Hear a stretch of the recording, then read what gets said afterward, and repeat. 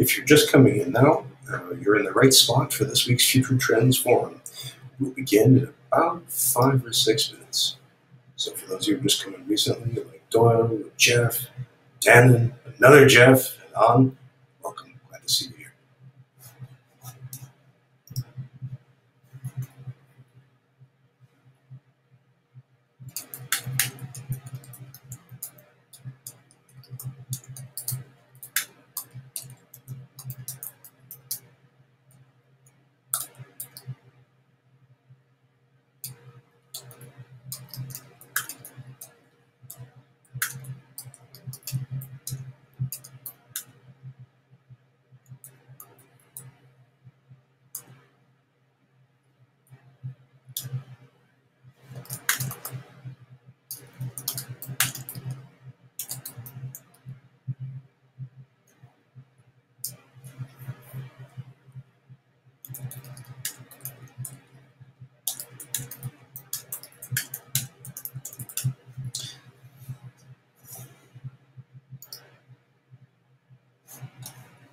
It'll be starting in about 4 or 5 minutes.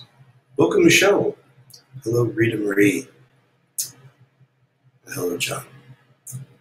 Again, if you're just joining us, take a minute to introduce yourself in the chat box, like Dannon has done, and Fred. And if you haven't used Shindy before, look around a bit. Look at the tools. I'll show you how it works in just a few minutes. And say hi to the other people here from the Future Trends Forum community. There's some great folks.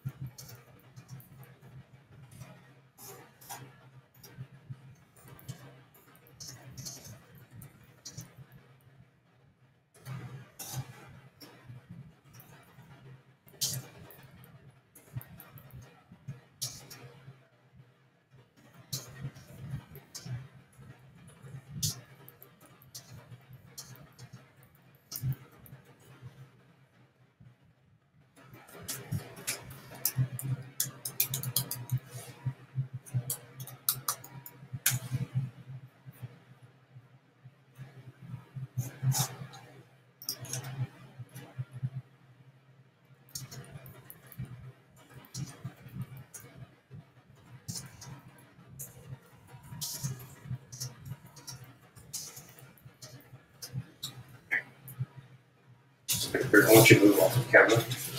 What? They're going to want you to move away from the camera in a minute, so I'm just going to move this. Yeah. If you're just joining us now, this is the place for this week's Future Trends Forum. And we'll begin our conversation in about 2.5 minutes. So take a minute right now while you're settling in to introduce yourself in the chat box. If you haven't done that before, just go to the bottom of the screen. There's a white strip of menu options running across it. On the leftmost edge, you should find a button. Press that, and up will pop the chat box, so you can say hello to everybody. Just don't do nothing formal. Just say who you are and where you're from. And already we've had people like Dana, and Tara, and Fred, and Michelle, Richard, and Jeff all saying hi. And to welcome everybody. Welcome to Kathleen, Alan, Christina. Hello, Paul. Hello, Mary Jo. We'll be starting in about 2 minutes.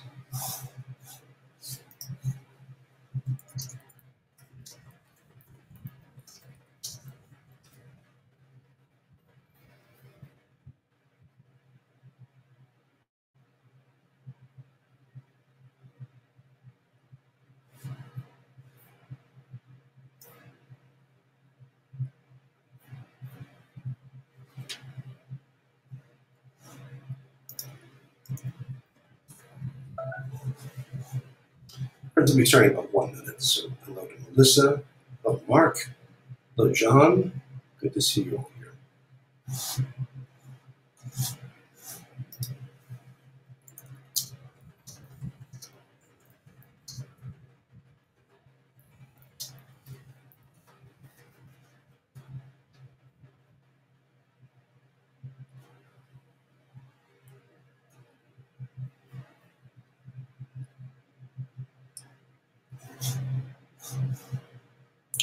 Hello, Ian.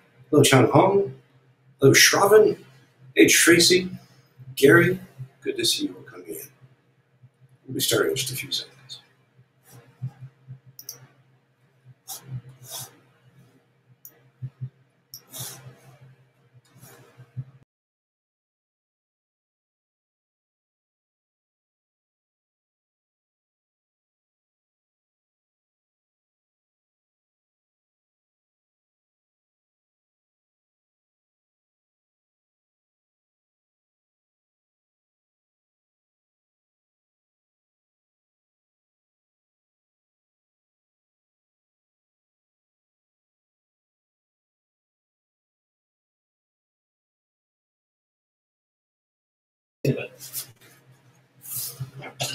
Well, welcome everyone. Let's begin.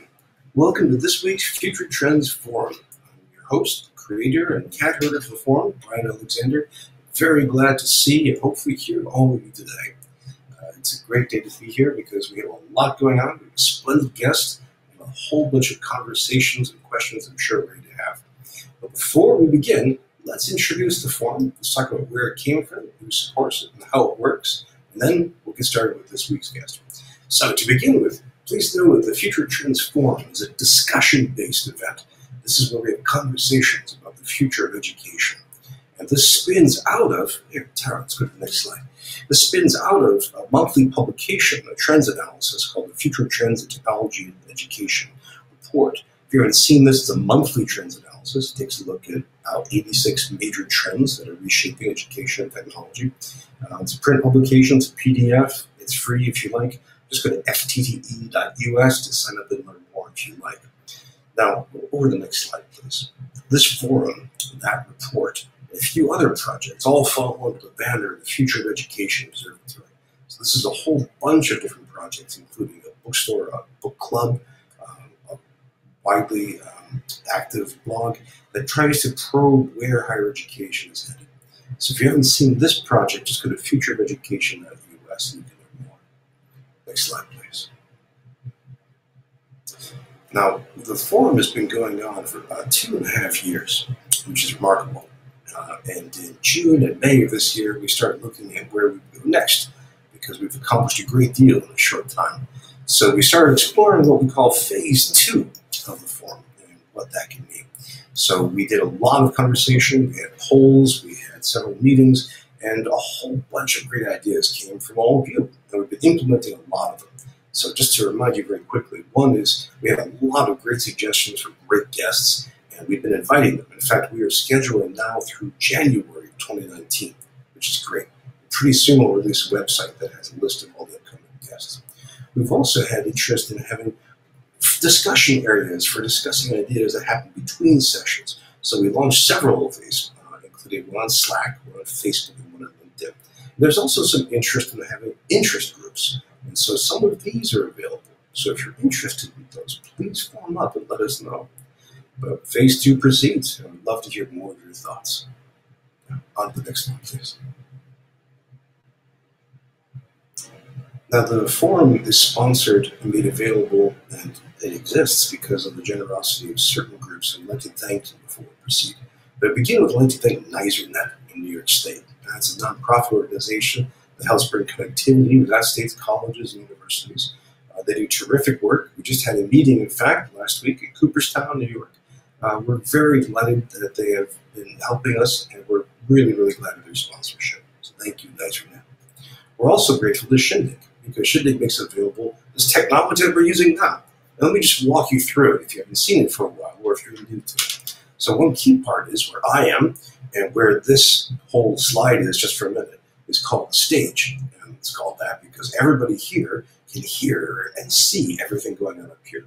And you can join us. Our guest will be up here. In fact, there could be 4 people here at any given time, which is pretty exciting. Now, below us, where you are, is what I think of as the participant area, or the participant swarm. If you look around, you can see a whole bunch of people. Often it's an individual link. So there's, for example, Christy Walden McCormick. Hello, Christy. Looking at us and probably horrified that we're talking about her. You can also see people who don't have video that's active, like say Michael Cato or Gary Fitzgerald. Each of these little objects represents one sign, and usually one person. And you'll see that they move around during the hour as people move, as more people join us. In fact, right now we have about 63 people on this video conference. So if you'd like to talk to one of those people privately, one thing you can do is simply click on them. And if they want to talk to you, your two icons will click together like Lego bricks, and you'll have your own private audio-visual bubble, which is pretty good. Now, for the general conversation, there are three main ways to communicate, and I want to share these with you. Look at the bottom of the screen. There's a white strip running along it with a bunch of different options. So at the very left edge, you'll see what looks like a bunch of heads and a number, 64, and next to it a line, a kind of box. If you click that, up will pop two different windows. Window on the left is a kind of film strip that lists every person who is here right now. So you can just mouse over them all. So if you're curious, so who is Michael Sano, you'll see Higher Community Manager. If you're interested in Annalise Leninghouden, she's a curriculum designer. If you're say under 40, you might not know what a film strip is, but take my word for it, that's the operating metaphor. You can see everybody here. Now, to the right of that, you'll see a chat box. That's a traditional chat box. You can type in something, everyone can see, and everyone can hear it, which is pretty exciting. And we find that during these conversations, this is often the way for people to have informal conversation. People have questions, people have links they want to share, they might have a way of talking to people, they have a joke. Oftentimes they'll put down a citation to an article or a book. Right now we just have Maria Anderson and Melissa Coulter saying hi. Again, if you haven't used the chat box, just quickly put your name in there and say hi, where you're from. Let's say a little bit more if you like. The chat box will be running throughout the hour, and that's a pretty reliable, easy way to communicate. So that's one. Number two, go back to the white strip. You'll see a question mark icon. If you mouse over it, the word ask will float above it. This is another way of communicating. Press that button and you get a window which lets you type in a question or comment that you'd like to ask. So if you'd like to ask today's guest, for example, can you please define innovation? Click that, type in your question. When the time is right, we'll flash it on the screen so everyone can see it, and I'll read out loud so everyone can hear it. Now, back on that white strip is the third one, probably the best one. There's a raised hand icon. If you click that, we can beam you up on stage so you can join us for a conversation. So if your microphone is working, if your camera is working, if your broadband is good enough, it's not too shaky, and you're in a spot where you can talk, please click that and you can join us. It's really easy to do. It's easier to do than it's for me to describe, actually. But there's just three ways. Depending on your mood, depending on where you are, depending on your technology, click any one of those and add your questions and thoughts as we go. If that's not enough, if you're running Twitter right now, just use the hashtag FTTE, which will be tracking, and throw your questions and thoughts that way. So again, this is a conversation-based medium. That's what this is all about. What I'm doing here, telling you things, I'm going to stop this in just a minute. It's going to be about you. Now, we're very grateful to Shindig for making available the technology that lets all these conversations happen. Thank you.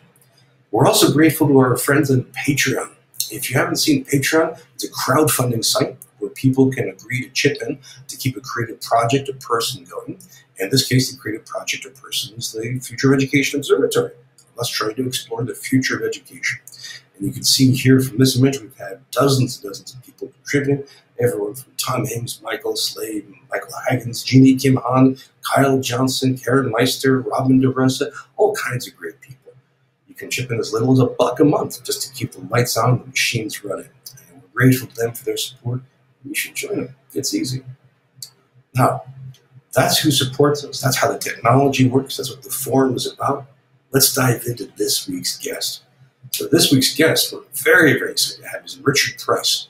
Because Richard is currently the research associate for higher education for the Clayton Christenson Institute. Of course, the Clayton Christenson Institute is devoted to the great work of this very, very, very important business thinker who gave us the idea of disruptive innovation.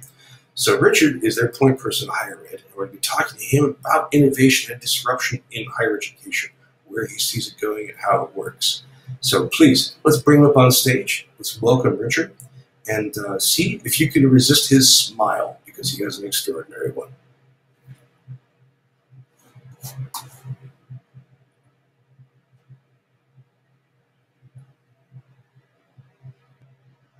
I told you he did. Greetings, Richard. Brian, what is this? It's an ambush. It's a love ambush. Where are you today, Richard? I'm out near Palo Alto, about 10 minutes from Stanford. Nice. Nice, nice, very, very good. Well, welcome to the forum. I'm glad you could make time, and I'm really looking forward to your conversation. I just wanted to begin by asking a bit of background question. At present, what are you doing for the Christensen Institute? What does it mean to be a research associate? Are you writing books, giving talks, hanging out in think tanks, beaming telepathic transmissions into people's minds? What's your work about right now? So I joined the Institute about close to a year and a half now ago. I am kind of the broad end of the funnel for the higher ed team, which consists of all of two people. Ah, So I spend a lot of time looking at not just traditional higher education institutions, but any company or any enterprise that is focusing on creating human capital and connecting students to learning experiences, but also eventually to the next place in their career path. So that includes everything from community colleges, four-year universities, coding boot camps. We even talk to like chief learning officers at large corporations and what they're doing to upskill their workforce. So it's anything after high school. It can be a learning provider. It can be a company that connects students and creates platforms. It's very broad, but we feel like we'd be shortchanging the space to leave any of those players out. And I guess that's your question of what I do on a day-to-day basis. yes. A lot of it, just keeping up on current events is already a hard thing to do in such a broad area. But I do quite a bit of writing. I run our Innovators Worth Watching blog series. So that's where I profile innovative players in any one of those categories that I mentioned. I occasionally have speaking engagements like this one, or I'll present as a keynote speaker in Pittsburgh in October. So those do come up. And sometimes people will come to us. We had a few MBA students from France come and do a tour of Silicon Valley, and one of their stops was to listen to us talk to them about disruptive innovation, just across all sectors. So that happens as well. And then the rest of the time, it's publishing research that we just put out there for free for folks. We're not trying to sell anything. So yeah. That sounds great. It's a wonderful position and a busy one. Well, thank you for that, and let's dive in. And again, friends, I have far too many questions. I always do, but this is not about me. I'll make sure that you have your chance to submit your questions. So again, remember that's strip the bottom of the screen, which has all those different options. So please exercise those options and let us know what you would like us to be talking about, what concerns you have, what questions. If you have examples of anything that you'd like us to bring up, just let us know. This is a kind of a big question, I'm afraid, is if you think about formal post-secondary education, so not boot camps, not businesses right now, but colleges, universities, where do you see the biggest disruption happening right now? What are the big disruptors? That is a good and rather broad question. So part of what's happening right now is there's a bit of a financial crunch, right? There's been a reduction in federal aid and oftentimes in state aid as well. And so universities are having to rely more and more on tuition revenue. There are a number of demographic forces and a strengthening labor market that pulls people that would oftentimes fall back on a college education. They turn to the workforce now. They can actually get a job. So when you don't have that government aid and you have decreasing tuition revenue for a number of different reasons, that puts a bit of a crunch on these institutions. Oftentimes also you're seeing students turn towards alternative providers. And that's something that has been a new pressure recently on institutions. So I would say that right now, one of the big things that's kind of scaring a lot of institutions that we talk to is just where are we going to get the money? As much as we are a mission-driven institution, as much as we're not just about the business side of things, we do at the end of the day need money to run and to pay the bills. And cash margins are already pretty tight in this kind of business because it is very much educate each student in a high fixed cost model kind of way. So they do have to worry about that. And we're seeing all kinds of investment analyses showing that it's a tough market right now. And that's right there, just right there, before even bringing out other disruptive players that are maybe taking away students from the traditional institutions, you just have a cash crunch. And that's making people sweat bullets a bit. I would ask people in the audience if they're experiencing this themselves. you can volunteer this if you like. I think many of you are. Um, but this cash crunch is interesting because this is happening nominally during an economic recovery. I mean, unemployment is at very, very low levels, which is great. Compensation for the average worker is slowly inching up bit by bit. Um, this should be a great time, or at least a decent time for higher education. But is it just the federal aid tightening up that's an issue, or is there something else driving this cash crunch? I think part of it is as well that, well, because the labor market is so strong and people know that they can go and get a good job. Even people who say, well, before I go there, I do want to go and get some post-secondary training to make sure that I'm prepared for a good first job. But there's been a lot of rhetoric about traditional institutions not doing a good job preparing you for that job, right? Whether it be because a lot of liberal arts institutions have talked about, oh, we prepare you for the fifth or the sixth or the seventh job and not so much the first one, when most people are seeing that underemployment is kind of a sticky issue. If you're underemployed for your first job, it can be hard to pull out of that. And there was some recent research from Strada and Burning Glass on that very subject. And then there are others who say it just costs too much given what I'm going to get out of it. Even if you have, we had Alana Dunnigan, our head higher ed researcher, wrote a piece on Oberlin not too long ago, last year. That's an elite institution that should be kind of above the fray and should be safe from some of these disruptive pressures. But the value proposition is struggling there. After 10 years, I think their median salary wasn't even quite $3,000 above the median salary for a high school grad who goes straight into the workforce. And so, I mean, you don't want to shell out six figures to only get back an extra $3,000 a year. You know, it takes 100 years for you to reach your break-even point on that. So in addition to the cash crunch, yes, some people just don't necessarily believe that the traditional four-year route is the best way to land a good first job. And that's not necessarily true. I think a lot of institutions are doing a great job of training people for the workforce, but that perception is very problematic. I like the way you hedge this. It's a question of perception, of discourse, not necessarily of reality. So that this leads to definitely tightened financial times. And then we have the rise of alternatives. Which of these alternatives sound to you the most promising right now? The ones that you seem most likely to have a shot at really changing the landscape down the road? Well, I guess one productive way to look at it is what are some of the attributes that ideally these alternatives would have, that would actually make them grow and thrive. You can actually get some of that from looking at recent polls that Gallup has done with people who've already graduated from college and have been in the workforce for a long time. One of the things that a lot of college alumni talk about is they had what they referred to as relationship-rich and work-integrated experiences during their four-year experience, whether it be 10, 20, 30 years ago. They either had a professor who mentored them. They felt like faculty cared about their progress and about their eventual success. They had an internship experience that wasn't just that it was paid, but it was actually linked to what they were learning in the classroom. And these were some of the things that doubled their likelihood of feeling like they were thriving in the workforce and feeling like they were experiencing success.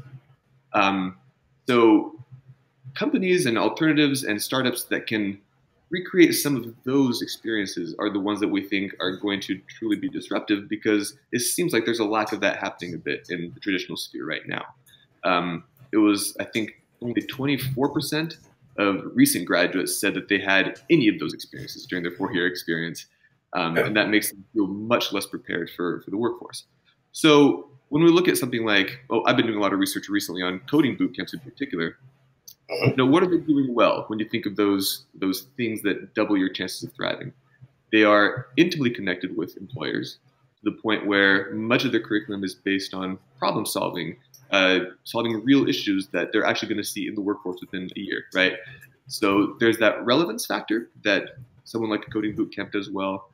You also have nonprofit providers like Family Scholar House out in Kentucky that they provide a lot of wraparound services, and they only accept single mothers to live in their residences, and then they provide them with financial aid courses, they provide them with childcare, they help feed them, and all these students always testify after they finish the program that I really felt like they cared about me. I felt like they were invested in my well-being, and they would interface directly with college counselors to help me out. So providers that are giving that emotional support, that relationship-rich experience, and or providing that integration to the workforce, and people really feel like what they're learning is relevant, that's where I think success is going to come up. And again, that's where coding bootcamps do a good job. You have organizations like Euron that are providing kind of a structured gap year between high school and college. They provide that kind of mentorship, that one-on-one experience, and they help students explore the world a bit in ways that feel relevant to what they'll eventually want to do in the workforce. It's hard to pick out specific categories because even within something like coding boot camps, there are good ones and not so good ones. But I think it's those experiences and those feelings of enrichment and relationship that characterize good alternative providers. So that's interesting.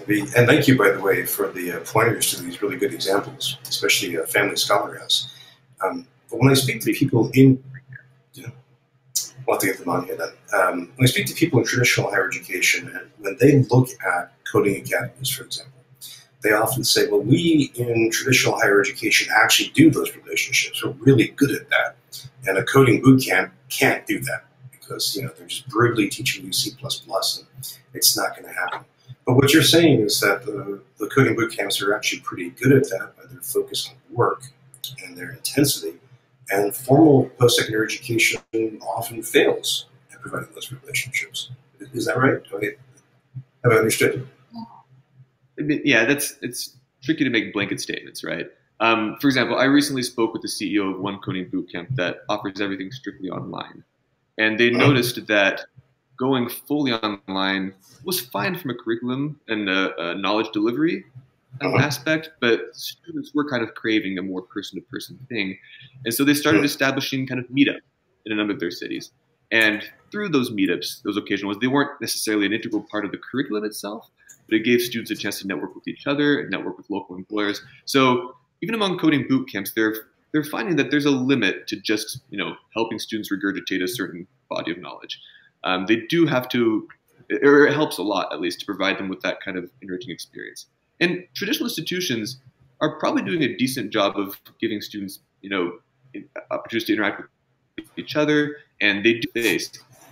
But how many of these students walk out saying, wow, Professor so-and-so, that's someone I consider him a mentor, someone that I have a personal relationship with. I had a kind of a privileged experience at Princeton where I had multiple opportunities to do that. I didn't even have to seek it out too much. Oftentimes it kind of came to me or it was encouraged by the institution. But I have a hard time imagining that I have a sibling who's at a university of 35,000 students, and he often feels a little lost in the bustle. Sure. She is very outgoing and she is very charismatic, and so she's made it work sometimes.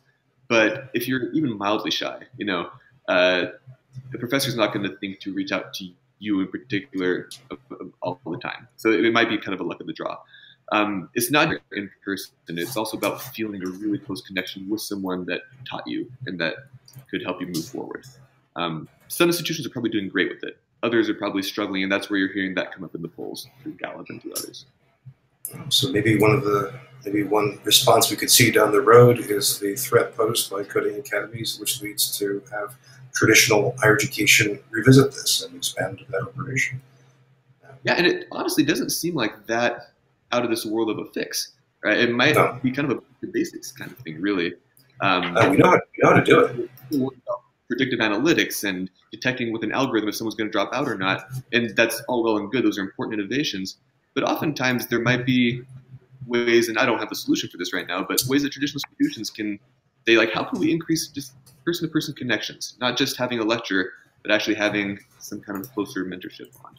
And alternative providers have caught on to that well. Even the ones that are strictly online, they've found ways to create one-on-one mentorship things, like a weekly check-in that is serving as a decent proxy, and they're going to optimize that over time, I think. This is very interesting.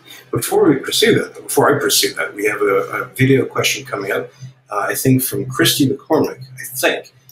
Let's see if we can, Christy Old McCormick, who is a registrar. Let's see if we can get her up on the stage. Hello, Christy, can you hear? Yes, you're a little quiet. Can you get a little louder? Let's see. Can you hear me better? Nice. Very nice. Thank you. So Welcome. Thank you. My question is, with both higher ed institutions and non-higher ed institutions competing in some of the same space, based on your research, what have you found employers to either discriminate or value the education, the credentials, the training from traditional educational institutions more or less or the same as non-education providers? And also, are they placing the same kind of value in things like badges and micro-credentials the way that many of us are scrambling to try to create? Or is that just the progressive employers? Or are you seeing that trend is catching on? So it's a kind of a double-barreled question there. Yeah, great question.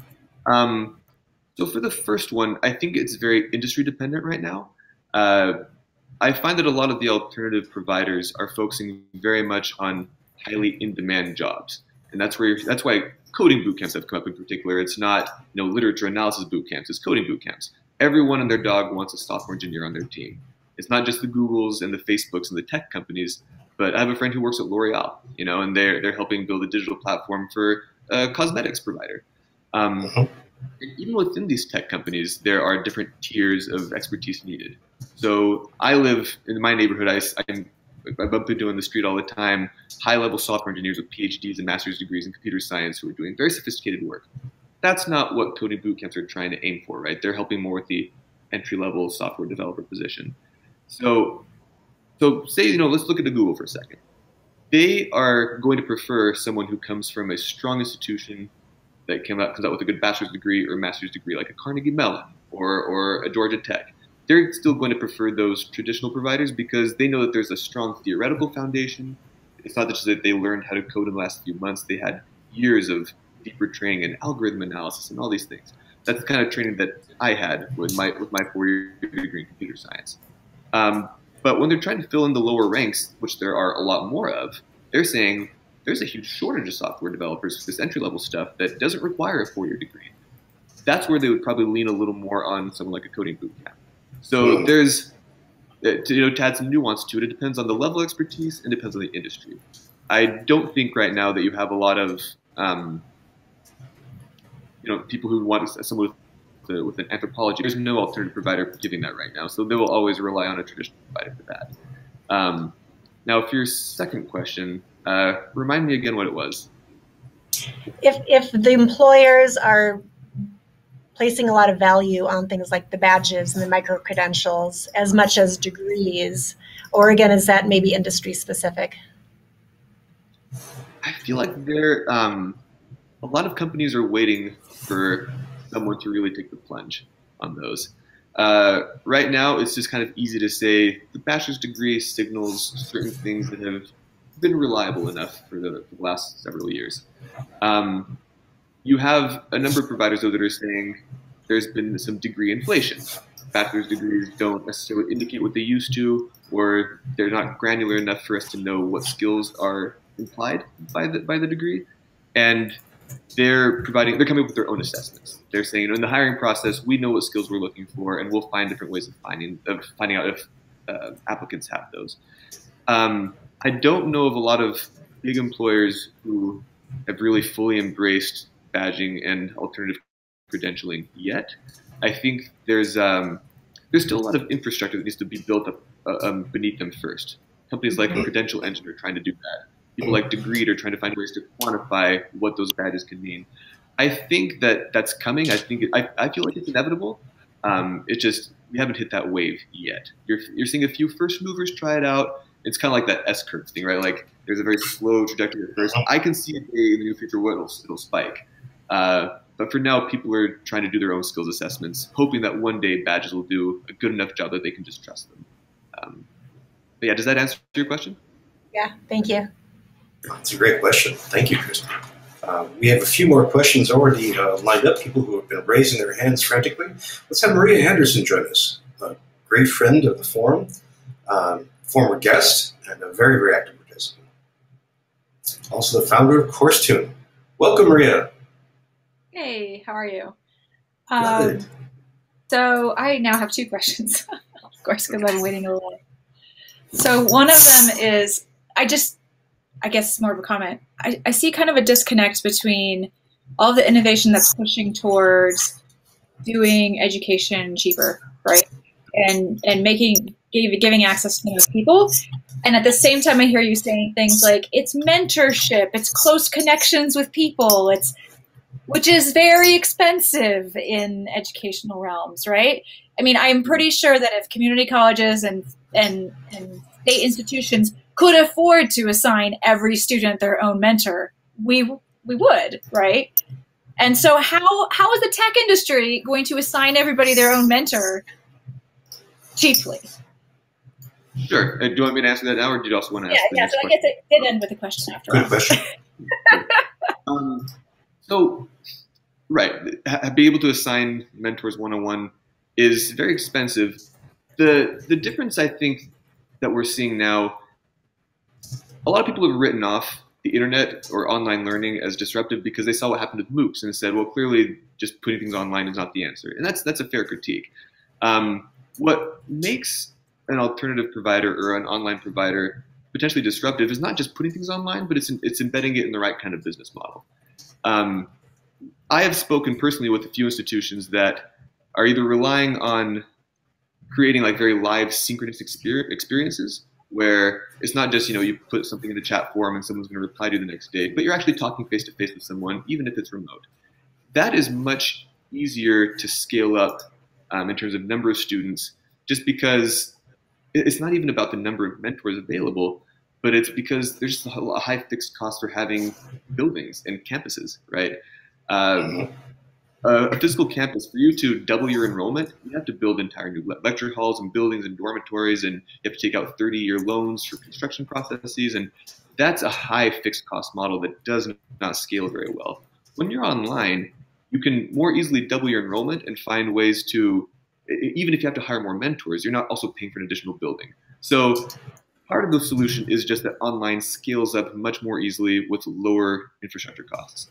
Another thing that's interesting too, some of the providers I've spoken with told me, like, we don't necessarily hire full-time mentors.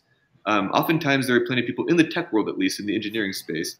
They love their jobs. They don't want to leave their jobs. They're very well-paid jobs often enough, but they love the idea of being able to mentor someone part-time. From 6 to 9 p.m., give me 5 or 6 students and I'll talk to each one of them once or twice a week. And I can still keep on doing what I'm doing that I love doing and also help you on the side for, a much lower fee. So part of, I think, what allows tech companies to scale up as well is that they've really tried leveraging part-time mentorship. And it doesn't matter where they are in the country because they're doing it in a live synchronous platform online. And then they try to supplement that with meetups, in person. But mentorship doesn't have to break the bank if you are really taking advantage of part-time mentorship models and if you are leveraging the internet in a smart way in a good business model that sometimes campuses struggle to do. If that answers your question a bit. Yeah, so we're basically going to turn all professionals into professionals that also work in the gig economy as they mentor people. Because to bring up people in your industry, you kind of have to have almost everybody in the industry mentoring students.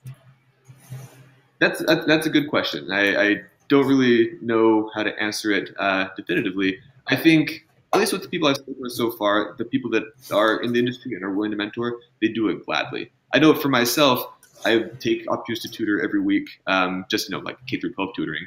It is something that brings me a lot of fulfillment. There's a lot of a pay it forward mentality in the software engineering industry. I don't know how well that translates to other industries. In this one in particular, for now, it's working out pretty well. So we'll see if that continues. I think there's that early adoption curve, right? I think the people who would jump at the chance are jumping at the chance, and then you're going to hit a wall with all the people who are like, I'm sorry, I have kids to raise, I have family to take care of, I have other things I want to do in my life, right? It's always easy to get the first movers. That's a good observation. Yeah, that's something to keep an eye out for sure. Anyways, I'll let somebody else ask a question. That's a great question, Rhea. Thank you. Thank you very much. And Richard, a very, very good balanced answer. Tara, who's next? Who's on our next queue? I think we have a few more. We have Jeff Ritter. Hello, Jeff. Can you hear us?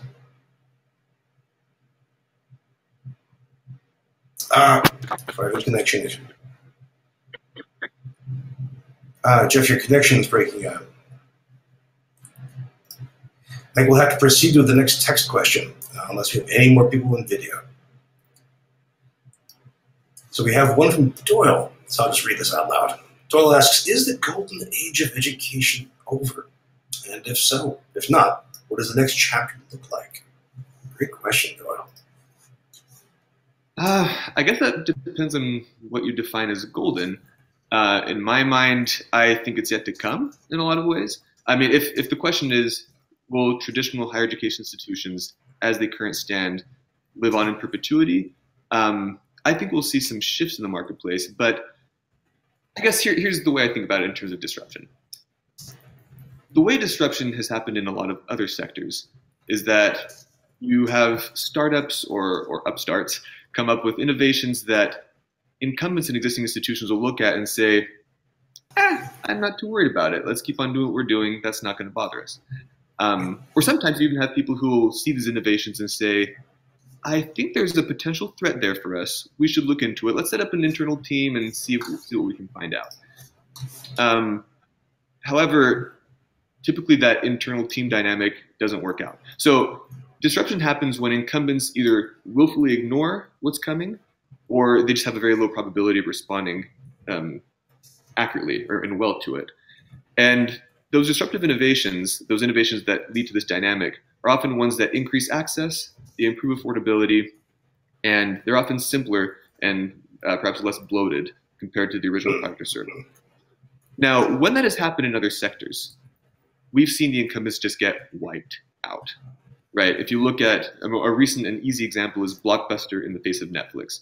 I just saw, I think it was 2 weeks ago, that we're down to one Blockbuster left somewhere in Oregon because the other two in Alaska got shut down.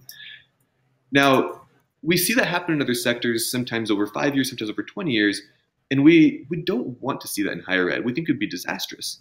Higher education it plays too important of a role in building human capital. It builds too important of a role in helping us be better, well-informed citizens. And, you know, if we were to see institutions just get wiped out like that in higher ed on a massive scale, we just don't like the thought of what that could mean for our country. And this happens in other countries as well. So what we see right now isn't so much something that's ruining the golden age of higher education as it's kind of causing a course correction and saying, hey, here's some disruptive things happening. People want better preparation for the workforce. They want more mentorship. They want to feel like their education is a little more relevant. Our job at the Institute is to say, all right, here's these disruptive forces. If you're not careful, here's this horrible wipeout scenario. We want to help you adapt to it so that you can keep the amazing traditions you have that have generated generations of adoring alumni. We want to help you keep that as much as possible, but also let's shift to give people a little more of what they want, what they feel they need, and what will help our economy go forward.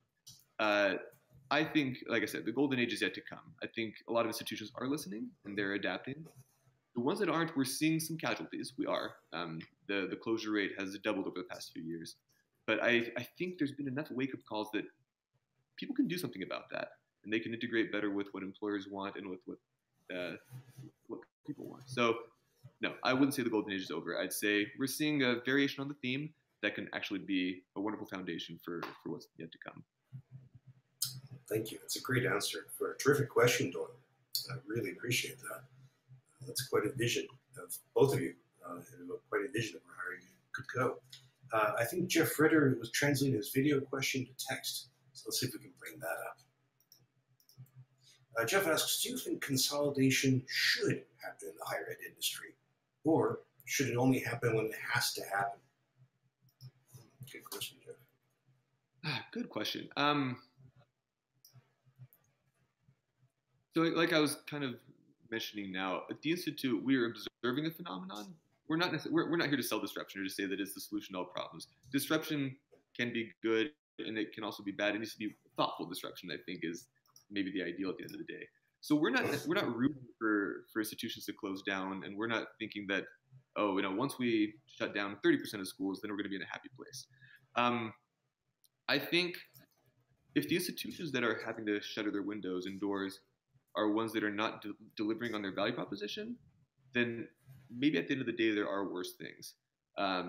If there are schools that are generating high debt burdens and that are not actually giving the kind of training that people need to be self-sustaining, well, I mean, at least in the business world, if you're not doing a good job, then no one's going to buy your product. And if that's the reason that some institutions are closing is because people are recognizing that there's a faulty product and they don't want it anymore, it's not so much of whether it should, it's just it's going to happen.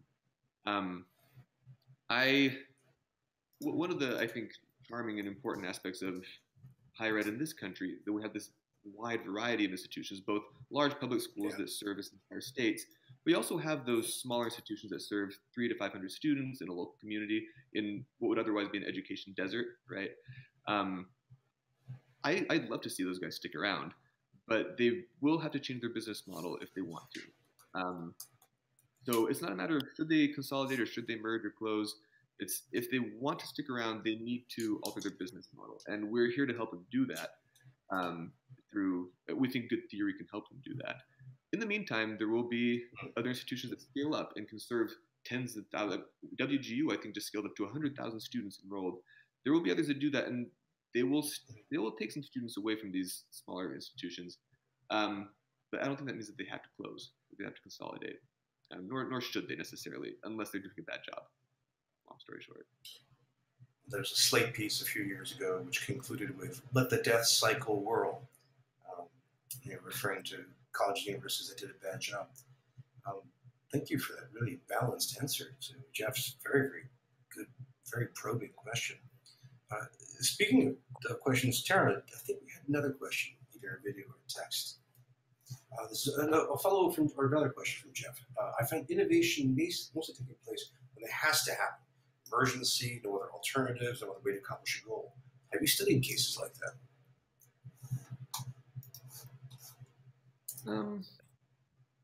I'm not sure.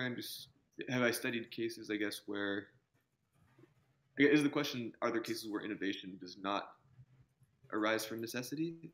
Is that ultimately the question? Yeah, I think I'd say when people actually manage to get ahead of that curve, get ahead of disruption before it disrupts them badly. So let me think about that one for a second, actually. So definitely, there are two broad categories of innovation that we look at. Some are called sustaining innovations, ones that are about improving a product, either patching a bug in the software or adding a nicer camera to the iPhone or whatever.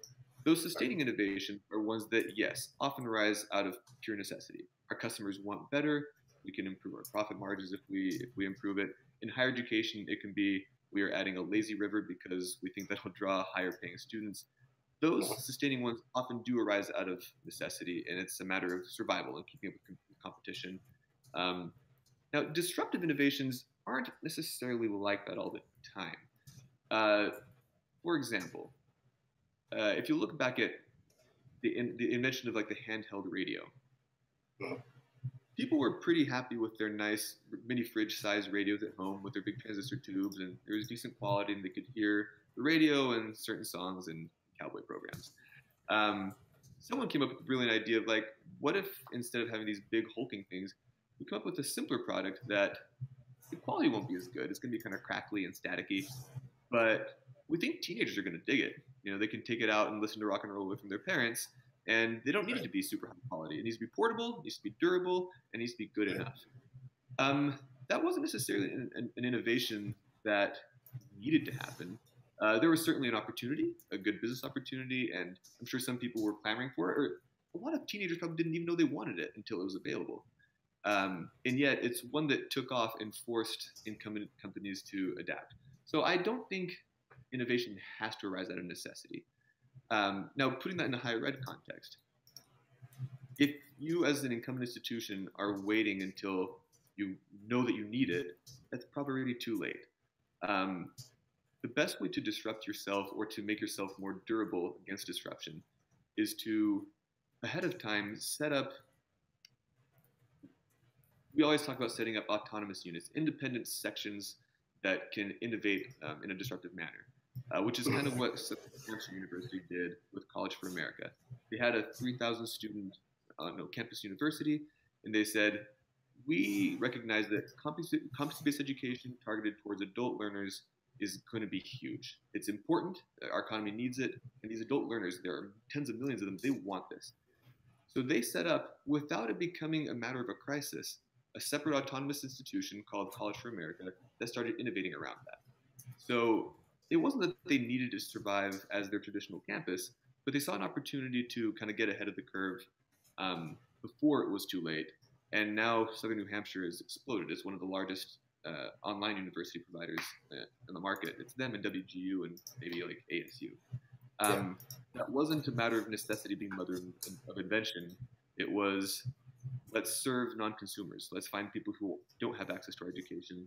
Let's see what we can do for them and innovate with competency-based education and online learning. Let's see if we can get ahead of the curve on that. And it's really paid off in a big way for them. Jeff, I'm really glad you got those questions in. And I appreciate your resilience in getting past the video challenge. We have another video question coming right up, which is from Jeannie Kim Han. And let's see if we can beam her on stage.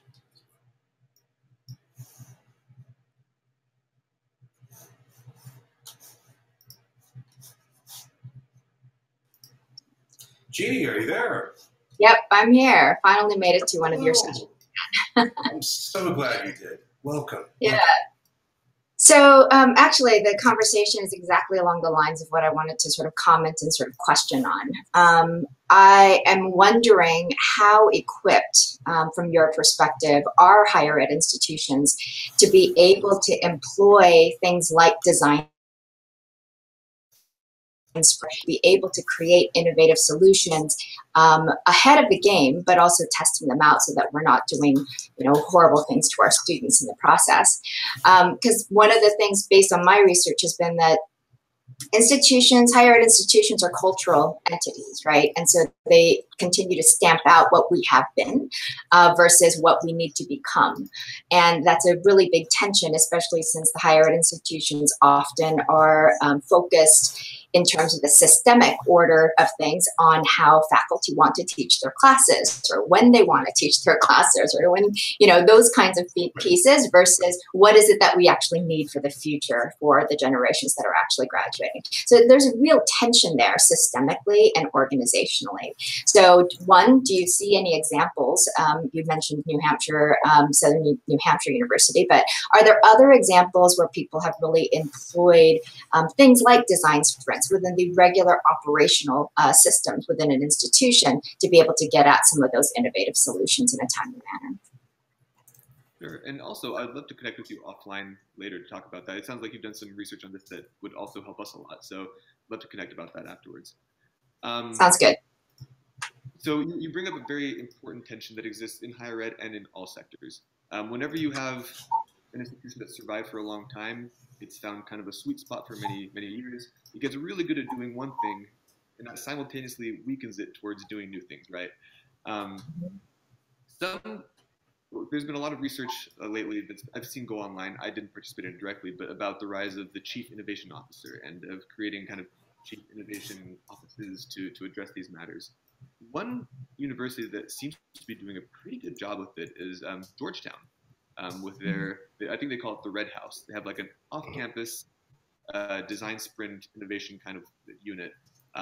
There was a good podcast about that recently that Michael Horn and Jeff Salingo did on Future U, and they interviewed, I don't remember his name, who runs the Red House. I guess the important takeaway about why what they're doing seems to be working pretty well is that it's very divorced from the campus. If you try to embed into an existing culture this new idea, it's probably not going to make it. You won't have really strong advocates for it because everyone's busy doing their own thing, and it's just not what people have done in the past. If you can create we refer to as an autonomous business unit, or an autonomous unit if you don't want to use the term business, that's where you give them their own budget, you give them their own priorities, say, we're not going to tell you what success looks like. You're going to figure that out because we don't know right now. And you are going to have your team the way you need to do it, outside of the department paradigm, outside of the way faculty is currently set up. It's your job to figure it out, and we're not going to get in the way. That kind of autonomy is, I think, what allows these innovative units within universities to really thrive. If you try to fit it within your existing structure, I just don't know of any examples where that has worked. Another example of an institution that does a really good job is Arizona State University, ASU, over with Michael Crow. Yeah, they have the gold star. That's the gold star example. What I like about being able to talk about both Georgetown and ASU, it's, you have one that's kind of this hoity-toity elite prestigious university, but you also have someone that's really just trying to reach tens of thousands. Like, to them, the sky's the limit on enrollment, and they want to bring in all kinds of schools. So It doesn't work for just one kind of school. It works across the spectrum, but that autonomy is, I think, the defining characteristic of what makes it successful. Thank you. Good question, Judy. Thank you so much. And you were looking for, the name is Randy Bass. Ah, yes, Randy Bass, that's right. That's right. Hopefully I'll be teaching with him in a couple of months. We have more questions, but friends, we're coming close to the end of the hour. It's 9 minutes before the end. So let's bring up our next video question, if we've got one. And this should be Kelvin Bentley. Hello, Kelvin. Hey, how's everyone doing? How are you? I'll try to ask my question quickly. I have so many questions, and it's been great to be a part of today's session. So I'm just wondering, though, at the University of West Florida, where I currently work, we do have that off-site innovation center that you referenced. So that's helped us a bit to experiment. But I just wonder what's coming for higher ed, like bigger changes that would actually get more schools to embrace innovation. I'm just wondering if you think we're going to start seeing states, kind of maybe bundling in with their performance metrics, kind of encouraging schools to actually innovate, to either maintain in part current state funding or to be eligible for additional funding. So I'm just wondering if you see that, and if you see schools doing more to change their tenure and promotion policies, which I think is also a part of the challenge, because without acknowledgement for innovation, without faculty being able to actually get credit for that, it makes it very difficult for the faculty to embrace, innovative pedagogical models or, trying out new instructional technologies. So just would love to hear your thoughts around those two things. Bye. Thank you, Kelvin. Thank you. I can tell you in an ideal world what I think would be important in terms of the metrics that are measured.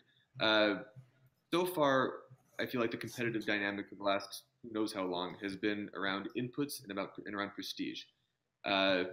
When people are trying to kind of game the ranking systems and work their way up the U.S. News and World Report, they're focused on things like being extra selective and having certain faculty to student ratios that make them look extra good. It's, they're focusing so much on the inputs. It's the equivalent of saying, like, yeah, buy all the right ingredients, but doesn't mean you know how to make a cake. I think the outputs focus is what's going to be sort of the disruptive shift that states and the federal government are both starting to recognize more and more. It was happening under the Obama administration, and I think that continues to evolve under the Trump administration. People are recognizing that we need to shift to an outputs focus, an outputs-based incentive system. I don't think we've found what exactly those right outputs are yet. I think we're trying like ROI, we're trying things like critical learning assessments. I don't know that we've found the sweet spot on what the perfect output to measure is to align incentives to, but I think as far as your independent innovation lab is concerned, you want to make sure that they're very focused on innovating around outputs. And maybe you have to try different ones until we kind of coalesce around the best set of outputs that we define as success. As for your second question, I will be honest, we don't have a lot of bandwidth just between myself and the researcher. So one of our kind of blind spots is kind of internal politics and tenure and promotion. We don't have a lot of insight into how exactly that works all the time. That's something that I'd love to talk to you about as well, Kelvin, offline. So we those tensions a little bit. We just haven't had a lot of time to research the internal politics very much and what the best ways are to align incentives. So that's one where you'll have to teach me a bit. Great question, Kelvin, and thank you for the response, Richard. And Kelvin, please stay cool. I bet it's getting pretty warm down there. But speaking of running out of time, we are very, very close to the end, and we have a bunch of questions, text questions, from brilliant, brilliant people. Richard, would you mind if we kind of like did a blitzkrieg through these questions really fast? I want to make sure everyone gets a chance to speak. Like a lightning rapid fire thing? Let's try it. Exactly. Let's do it. Let's do it. Okay, so Tara, what's the next question we have? So this is from Keisa Johnson. Excellent. Will higher education be relevant in the next 10 years due to enormous cost burdens? I know there's new cost models being created, such as Georgia Tech's computer science program for $10,000. Great question, Keisa. We love Keisa here. Answer is yes, absolutely. I mean, whatever disruption happens, I don't think we're going to see like any kind of massive thing happening over the next 5 to 10 years necessarily. But even if there were, no one is trying to get rid of training and learning. We just need to kind of refocus it. So I definitely see opportunities for things like the open loop university idea, where people are kind of lifetime subscribers to an institution and they kind of go in and out of the workforce into education and upskilling and retraining. No, higher education is not going anywhere. It'll look differently in 10 years, but it's not. It's always going to be relevant. It's the best way we have of helping people live self-sustaining and enriching lives. So reform, not revolution. Good. Next question. Let's see how quickly we can do this. It's from Taylor Kendall. Hello, Taylor. How will the combination of AI affect the course correction you mentioned? Oh, great question. The technologies themselves aren't inherently disruptive, I don't think. They do need to be embedded into clever business models. So AI, I think where it has the biggest potential is in helping universities create pathway kinds of guidance for their students. Like we will use AI to look at what you're interested in. The algorithm will kind of figure out the best way for you to get there, what courses to take, at what institutions, online, in person, whatever. So that's where I feel like AI has the biggest disruptive potential. In terms of helping universities with their current business models, it's already doing a lot with predictive analytics, increasing retention, and even helping identify students who have dropped out who could come back. As for blockchain, that one I'm not well versed enough in to comment in too much length. I think if it's just about, oh, we want to put transcripts on the blockchain, that's great, but I don't think it's disruptive. If that ends up becoming a sort of quality assurance mechanism around transcripts, then maybe we're talking. But that's one that I don't want to speculate too much on without knowing enough about it. Got it. That's a marvelously elegant and compressed answer to a deep question. Thank you, Kim. Taylor and Keith are longtime fans and supporters of the forum, and we love them both. One last lightning question, Tara, we have from Matthew Henry. Speaking of fans of the show and great people, what impact will the new rules have on short-term, long-term perceptions? I think this is the rules that came out this week from the DeVos department about making it harder for borrowers to get redress from colleges that they borrow money from. That's when I just got off a bit of a vacation and I haven't been up to date as much on that. So I'm not going to comment on it. If you want to shoot me an email, I can read up on it and we can talk about it offline. I'm not going to guess here, though. I appreciate that. Inside Higher Ed has a good piece this morning about that. Okay. But speaking of time, you did great answering these lightning questions. And the lightning is thundering in the distance because this is the end of the hour. Let me, first of all, thank you, Richard, for being such a great guest with so many ideas, such suave and wonderful answers to our great questions. Let's ask, how can people keep up with you? How can they reach out to you? So we do have, well, one, you can find me on Twitter. On my email, I can also, I don't know if that was listed on the promo for this event. I did not list your email. Okay, I can type it down here in the chat box really quick. We are very much an open book and always looking to talk to people from all sides of things. Our price at Christenson Institute.org. Unfortunately, it's like a tricky one to type, but you get used to it. So by all means, reach out directly. If we also have a newsletter every week that comes out with both K through 12 and higher ed blog posts that we post on a regular basis. Our website, ChristensonInstitute.org, is where you can see all of our research, whether it be larger publications or just smaller posts that we write. And of course, like, we are always open to speaking engagements as well. We love talking to groups about things that are scaring people a lot. The matters of disruption are kind of frightening, and hopefully we can come and soothe the waters, but also provide the kind of kick in the pants that people need to make the necessary changes. Yeah, I'd say the website's the first place to go, and then shoot me an email. Love to talk. Excellent, excellent. Well, it's been great having you. I look forward to following up with another session maybe next year. I look forward to learning from your institute and from your own work. Thank you so much. Thank you for having me. This was a pleasure. My pleasure. My pleasure. And don't go, friends, because we have news for next week. And let me thank you all for your comments and questions. Let me just say that this is a big topic with a lot of bells and whistles, a lot of pieces involved. I'm really glad that we did so well with it. Next week, we're going to have a participant who I think is with us right this second. We're going to have Kelly Welch. Kelly is the CIO for the College of Westchester, so he's got that perspective. But he's also been working very, very hard for years on blended learning. In fact, he's one of the great go-to people for looking at how blended learning actually works. So we're going to dive into that and see how the blend actually functions. We will answer the question of, will it blend? So you should definitely be here for that. Now, also coming out, we have more information. Our book club has just started its reading of Kim Stanley Robinson's New York 2140. And so if you go to my blog post from Monday, you'll see dozens of comments. People have been all over this. They've been all over on Twitter. There have been a lot of arguments about it, interpretations, people taking a deep dive into the text. It's definitely getting everyone's attention. It's moving faster than a New York Minute, and it's really, really exciting. So please come to my blog, check it out, and dive in. It's not just great summer reading, it's fantastic preparation for the future. And speaking of which, if you'd like to grab that book or any of the other books that we've been talking about, go to the bookstore. Just go to brianalexander.org bookstore, and you can find the carefully curated and probably unique in the world list of books about the future of education. Now, other than that, if you want to stay in touch, we now have little communities on Facebook and on LinkedIn. You can find us on Twitter just about any time, including right now.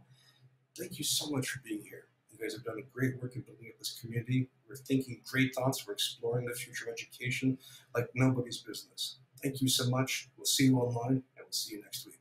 Bye-bye.